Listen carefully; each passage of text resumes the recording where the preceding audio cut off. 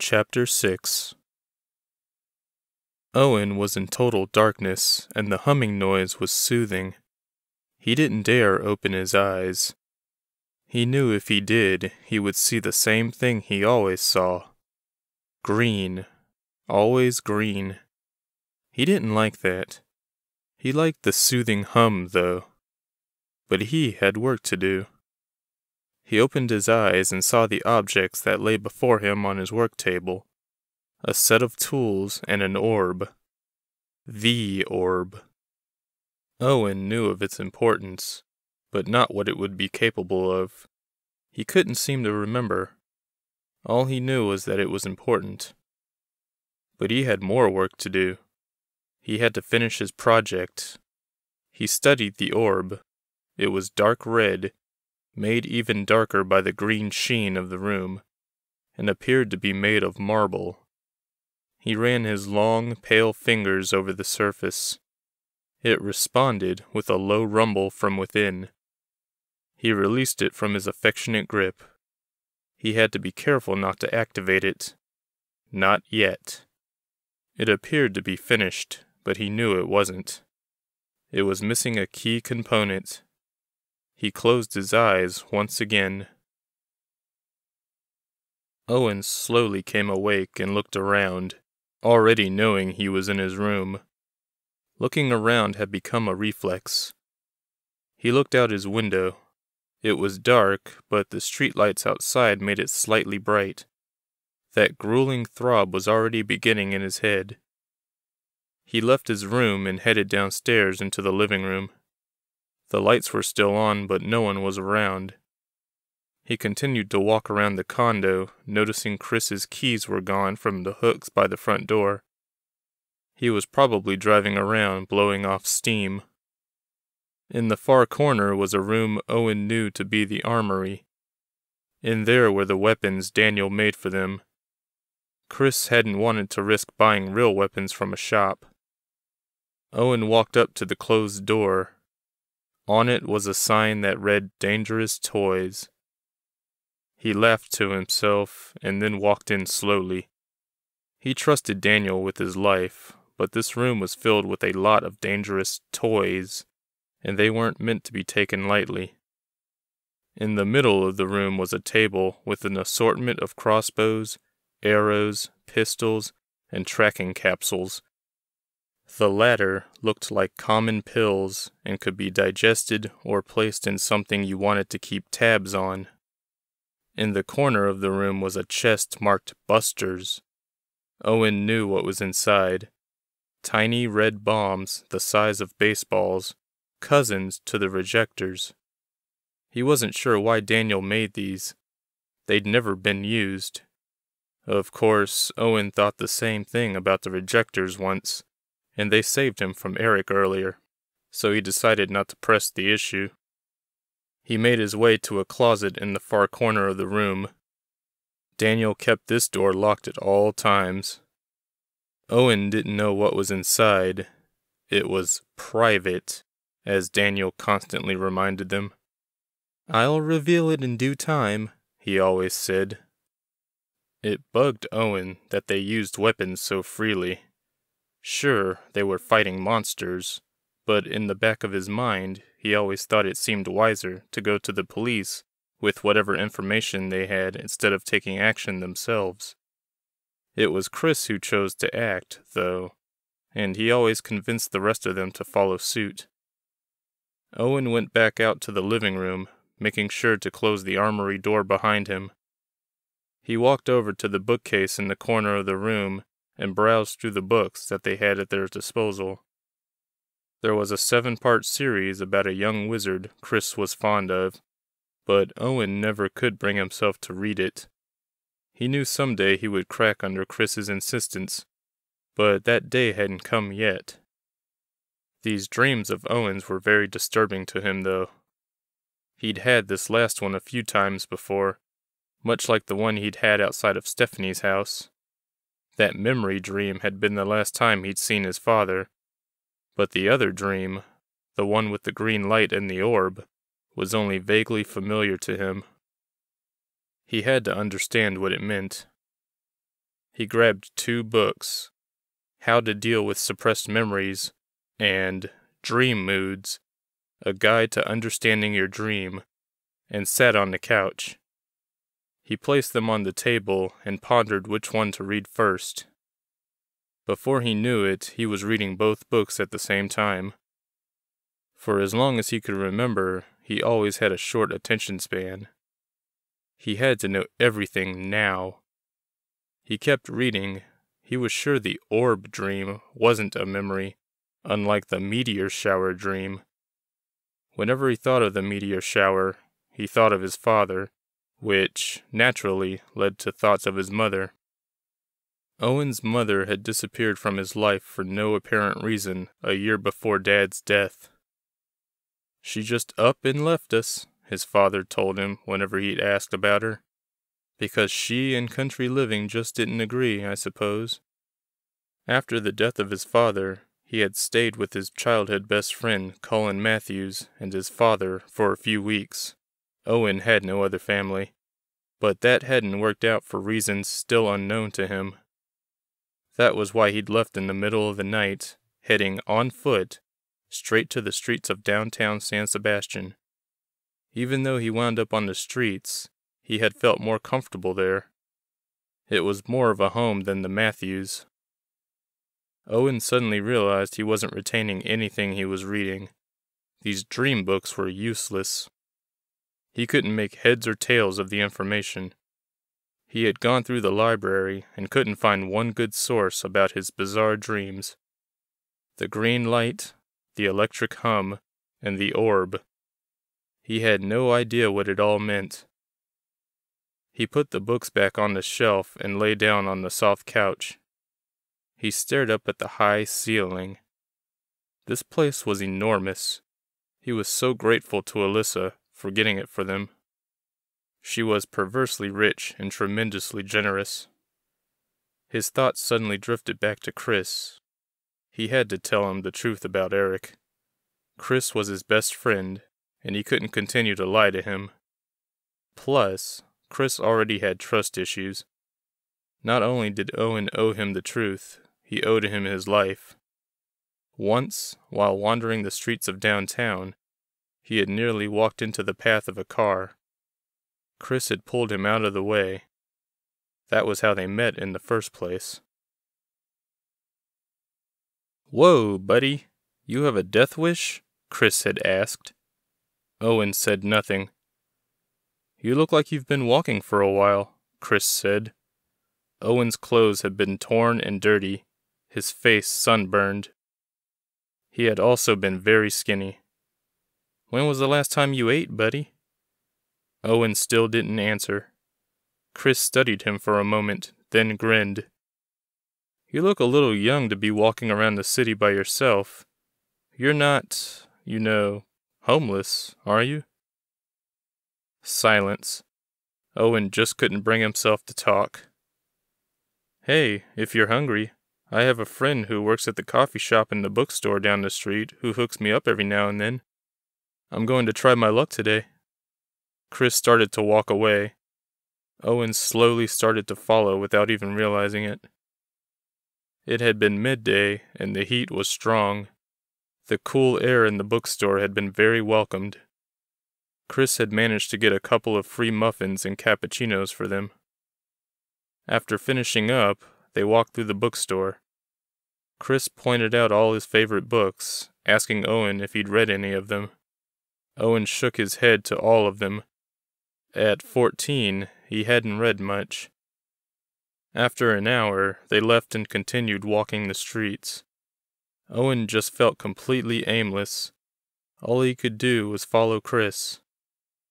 "I don't really have anywhere to go," Chris said. "I live over there." He pointed to some unseen place down the street. Owen stared for a while. Chris started crossing the street. Owen automatically followed.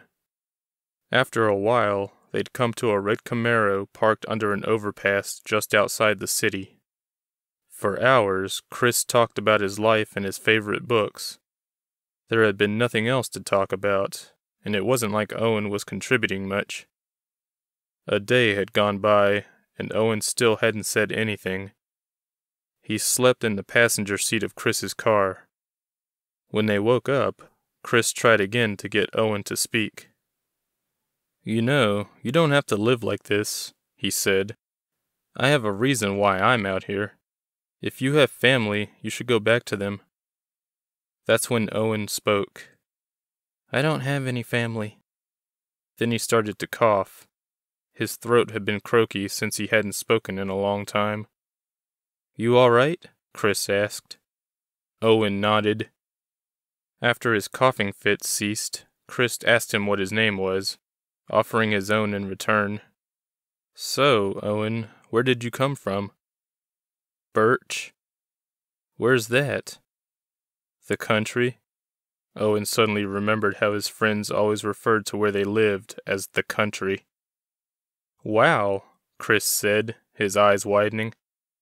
"How did you get all the way here?" "I walked." "No way," Chris said. "There's no way. I don't believe that. What happened? Did you run away from home or something?" "Kinda," Owen said. "My dad died." "Oh, I'm sorry, bud."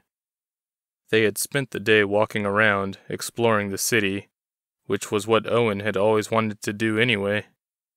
They'd done that for a few months, always discovering something new and exciting. "Where's Cutie Pie?" Owen heard the coffee shop employee ask Chris one day. He was around the corner because Chris had instructed him to stay out of sight and keep his head down for some reason. "Oh, I don't know," Chris answered. "He took off a while ago."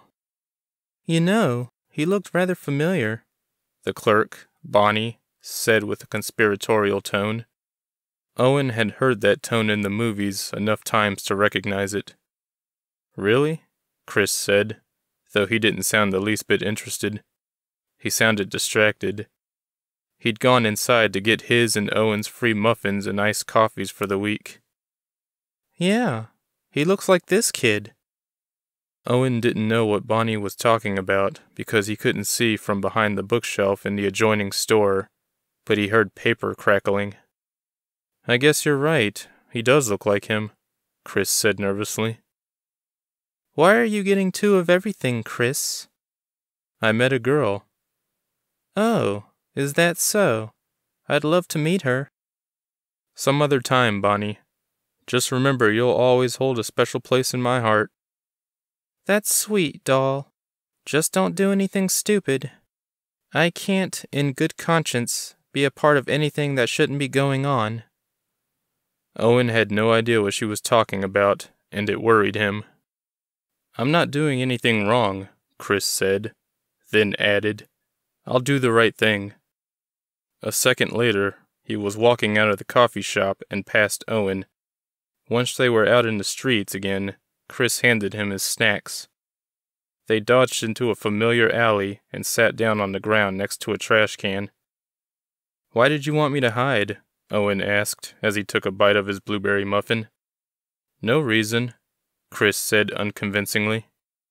"I just think you should stay hidden for a while." Owen, at the tender age of 14, simply accepted the answer as he enjoyed his snack. At that point, he had been living on the streets with Chris for nearly 2 months.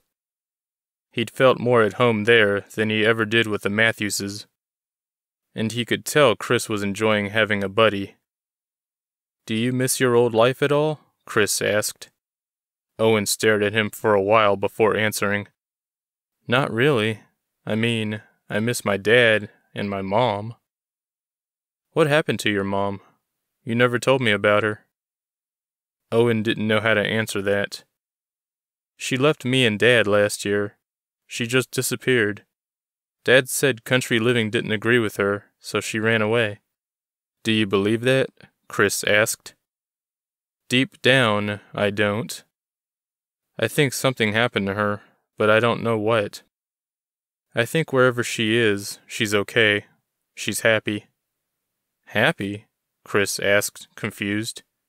"Without you?" Owen nodded. "Otherwise, she wouldn't have left." "And you're happy? Living with me on the streets? Chris asked. Owen smiled. Extremely. Chris smiled too. He seemed almost relieved. That's what I needed to hear. A silent moment passed between them. Did I ever tell you I used to make movies? Chris asked after finishing his coffee. Owen shook his head. Me and a buddy started this company, and we went around looking for talented filmmakers to make movies with. Then we were going to release those movies through our company. That sounds cool, Owen said, grinning. Did you release any movies? No, Chris said sadly. The company fell apart. My producing partner and I didn't get along very well. But there was this one guy who wrote this fantastic script about these monster hunters who run around town killing vampires and demons.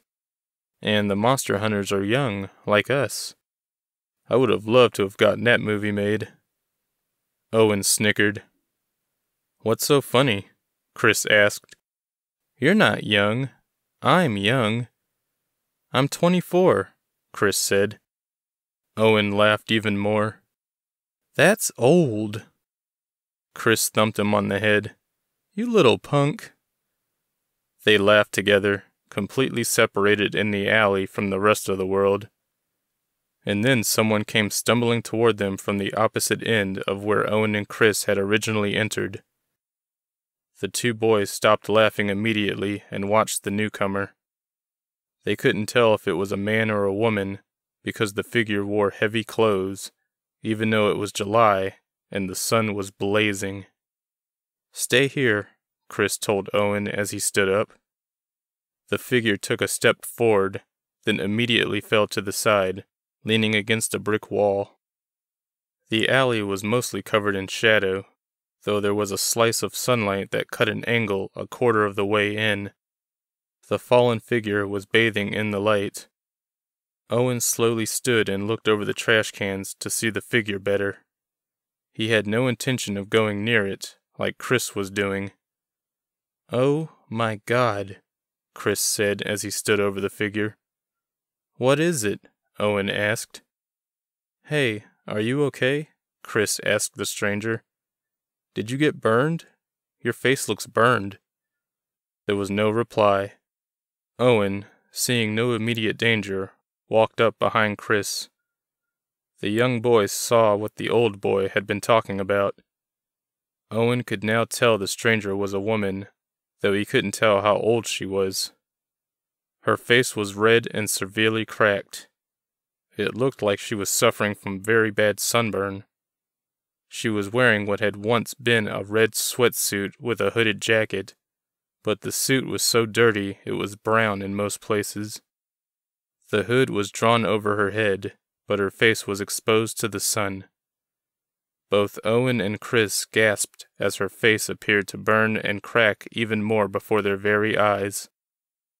The girl must have been severely sensitive to sunlight. Help me drag her into the alley, Chris said to Owen. They grabbed her arms and started pulling the unfortunate girl into the shadows.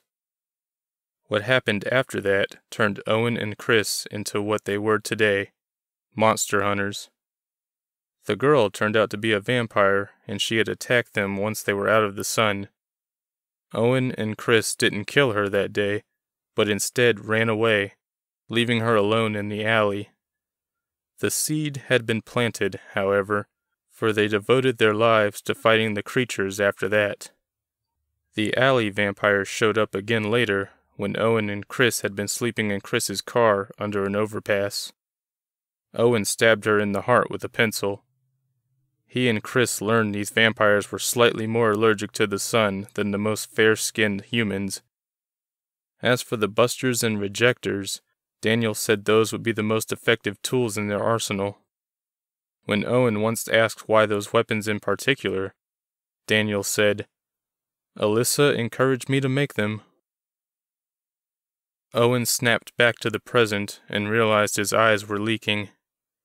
He wiped away the tears and thought of something else, something he hadn't thought of in years. His family, together, before Mom left. He remembered how they all used to play in the field that surrounded their home in Birch. Owen could feel a headache coming on but ignored it. He also remembered an old man with white hair. Grandpa? Owen had been very young when the old man passed away, so he barely remembered much about him. All he could remember was that, at some point, the Walters family had been together and happy. The headache increased drastically. It became so bad he forgot what he'd been thinking about just then. Oh yeah, he was thinking of Chris. Owen had to tell him something, right? He pulled out his cell phone and dialed.